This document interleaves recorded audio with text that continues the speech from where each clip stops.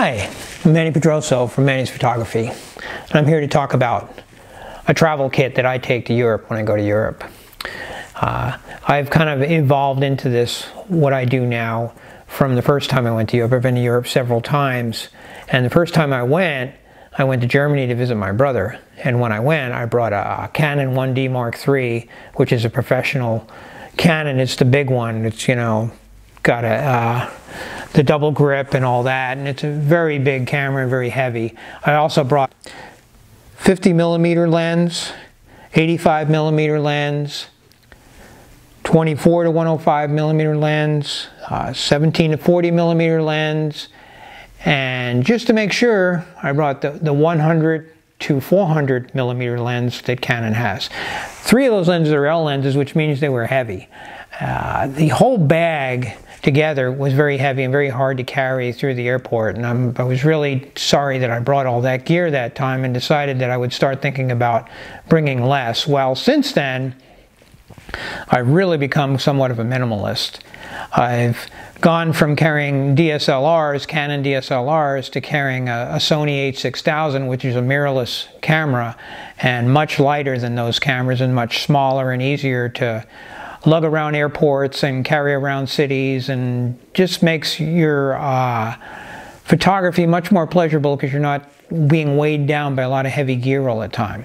So what I did was, for this trip that I'm going on this year, I bought this, which this is a camera insert that I got on Amazon.com, and this goes inside one of your existing backpacks. And in this, you put all your gear. It has padded compartments. It keeps your stuff safe, keeps your stuff divided. And in this right now, I have a flash. This is made by a company called Godox. I really like their flash.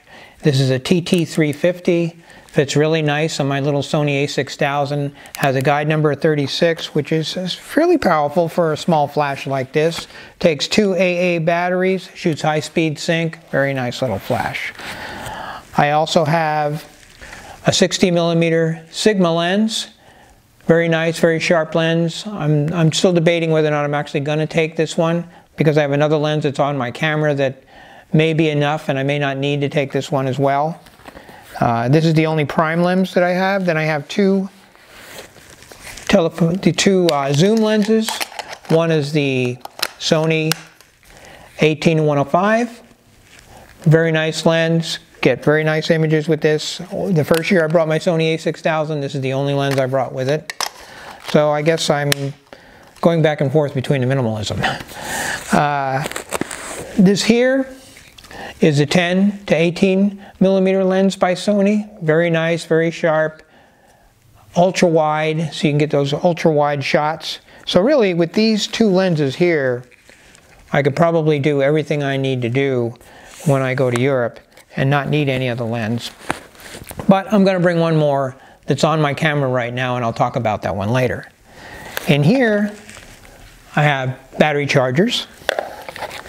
And here I have a Sony RX100 Mark III, very nice little camera. Love this camera. It's a great backup camera. It shoots RAW, shoots in all the different modes, has a pop-up viewfinder. You can pop up, so if you want to, if it's bright light, you can look through the viewfinder and see what you're looking at. Very nice little extra, and it fits very nicely in that compartment right there. Okay, so that's my gear that I'm going to bring, and I'm probably not going to bring this 60mm. I'm probably going to put something else in that little slot there. Maybe some cables or something. Okay, besides that, I bring this little sling bag. It's made by Lowepro. Has a little compartment here that you can put your iPad in. And maybe some other things. It has a nice little compartment here.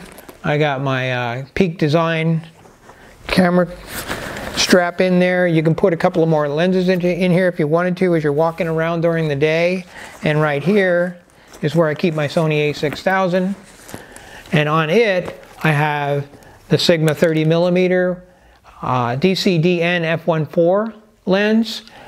The reason I like this lens is that it has that f1.4, so it gives me that low light capability, which my other two lenses that I just showed you both max out at f4, so you don't get that low light shooting that you can get with this lens. This lens is also very sharp. At 30 millimeters on an APS-C sensor, it gives you a field of view of 45 millimeters. So you can actually, if I could only bring one lens with me, I would bring this one, because it gives you a fairly good field of view for shooting in cities and stuff and getting cityscapes, landscapes as well, but it also shoots people very well, doesn't distort them like a more wide-angle lens would. Really like this lens a lot. It's really probably my favorite lens right now. So this fits really nicely right in here. I just shove it in here and I can just sling this over my back, and with my backpack I can carry this as well, made by Lowepro. As I said, nice little sling bag, and I use that when I'm walking around. I use the backpack with the insert when I'm going through airports. That's what the purpose of the back with the insert. Now what I do with the insert, and this is a backpack that I bought. It's a Under Armour backpack. I bought it in Garmisch, Germany about 8 years ago. Really nice backpack. And what you do is you just take this backpack, you know, any size, any good decent sized backpack. This isn't a huge backpack. And you take your insert and you just drop it in to the backpack.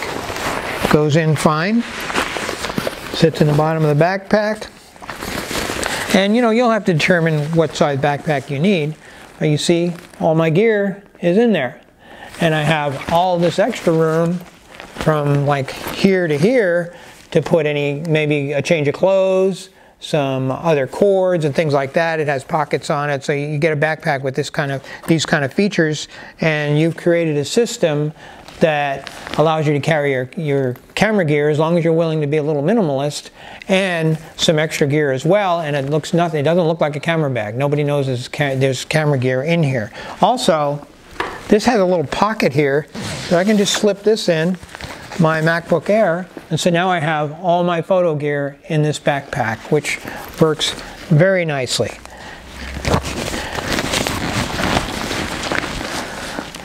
Well, that's what I wanted to talk about. I wanted to talk about minimizing your gear, bringing just enough gear to do the kind of photography that you want to do, and being able to not break your back doing it. So I would appreciate it if you'd give me a like and subscribe to my YouTube channel. I'm working on creating more content. I'm pretty new on YouTube. I'm still figuring out how to do these videos in a way that's interesting to people, and I hope this interested you. Thank you very much.